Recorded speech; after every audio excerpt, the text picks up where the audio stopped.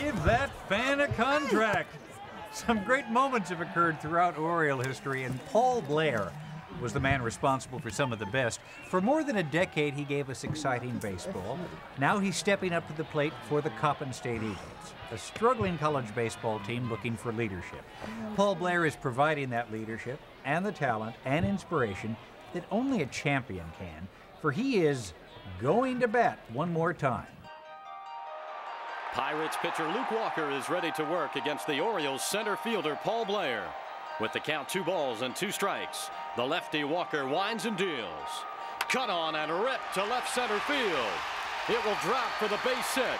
Paul Blair singles to lead off the game. If you can imagine, all your life you want to be a Major League Baseball player, and then all of a sudden you're a Major League Baseball player. And whatever you're trying to do, whatever goal you're trying to reach, when you reach it, then that's just the ultimate feeling that you can have. Blair slides, he's safe at third base. It's not whether you win or lose, the old saying goes. It's how you play the game. In the summer of 1964, a man who knew how to play and win was called up to the Baltimore Orioles. His eye for the game of baseball impressed the team, and Paul Blair learned to call Maryland his home for the next 13 seasons. With a Gold Glove on his hand and a position in center field, Blair made the trip to the World Series 4 times with the Orioles, accompanied by the likes of Jim Palmer, Frank Robinson, and Brooks Robinson. Well, I started playing baseball when I was 8 years old. I've always, as long as I can remember, always wanted to be a baseball player, a Major League Baseball player. Blair makes a sensational basket. Well, my idol was Willie Mays. He was always my idol, and when I was playing in my park league in high school, I always made the basket catch. But when I signed to play pro ball, I decided that I would go in with my own style, as I didn't want anybody to say I was just copying Willie. After seasons with the New York Yankees and the Cincinnati Reds, Blair put the glove and bat down and retired in 1980 with an impressive list of achievements, including 5 Gold Gloves and 4 World Series rings. Baseball was never far from his mind, however, and a chance conversation in a bowling alley brought Paul Blair back to Baltimore. And she was the bowling coach at Coppin State. One day in conversation, she asked me if I would speak at their awards banquet. And so I said, sure, I would be glad to do that for her because she did us a favor by filling in on our bowling team. And then I asked her the question, I asked them, did Coppin have a baseball team? Because I didn't even know if they had a baseball team. And she said, yes, they did, and the coach was getting ready to retire. All right, let's go. The students at Coppin now refer to him as Coach Blair.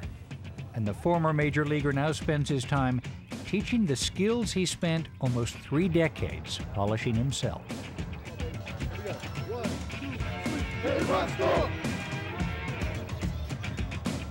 It's been more of a challenge for Coach Blair than anyone would care to admit.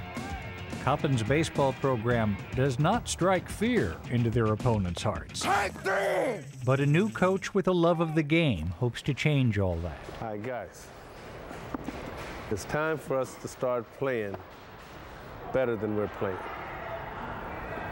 Most of the things that we do wrong is because we don't prepare ourselves to make the right play. The biggest challenge right now is to get us to play 9 good innings of solid baseball. The program, when I took over, what they left me was 10 ball players that had never played on their team before. We got 3 walk-ons, and we were fortunate enough to finish out the season. With no baseball diamond to call their own, Coppin plays in the college's open fields or local parks. During the cold February weather, they retreat to practice in the Coppin Center, home to their successful basketball program. The ball may jump quickly on the wooden floors, but Coach Blair is working as much on fundamentals as he is speed and ball skills. Made up of mostly underclassmen, many of the players were born as Blair was completing his career, but the professional touch is still appreciated. He's given me the outlook from the professional aspect. Was coming out of high school, and then we were being spoon-fed of everything.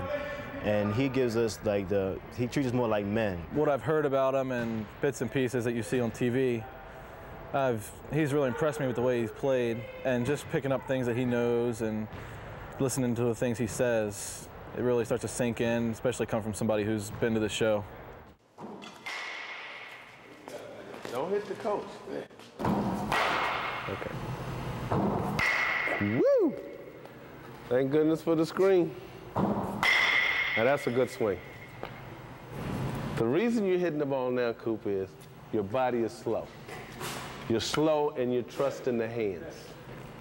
Anytime you come out here fast with the body, you're going to miss the ball and your hands are going to be slow, and that's where you either throw the ball by you or you're going to get jammed. Constant practice, earning a college degree, and playing baseball from North Carolina to New York can prove to be a challenge for any student athlete. And for the Coppin Eagles, a 40-game schedule provides little room for rest. We played William and Mary, we played Radford, we're going to play Maryland, we played Georgetown, George Washington. I want to play good schools, I want to play better schools, because that's the only way we're going to learn to play the game. 1, 2, 3, Coppin State! It's game day at Joe Cannon Stadium on the outskirts of Baltimore, where Coppin State College is hosting New York's Hofstra University. Freshman pitcher Steve Adair takes the mound.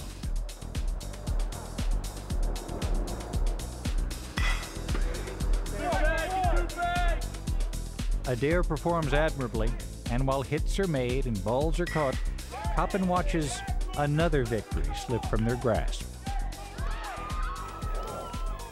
Attaboy, Coop! The coach does not lose hope, however. For the heroes, managers, and years of playing that sculpted Paul Blair into a winner created a teacher as well. And to a teacher, losing hope is worse than losing a game. If you come to Coppin, you will learn to play this game of baseball. I do believe I can teach. I've been there. I know what it takes to become a Major League Baseball player. If you have that talent, I can develop it. I would like Coppin to be at the top of the baseball world in college. I want them, any athlete that considers coming to Coppin, they will know one thing for sure. One, they're a good, sound, fundamental team. You will graduate from Coppin, and you will be competitive. That's my goal.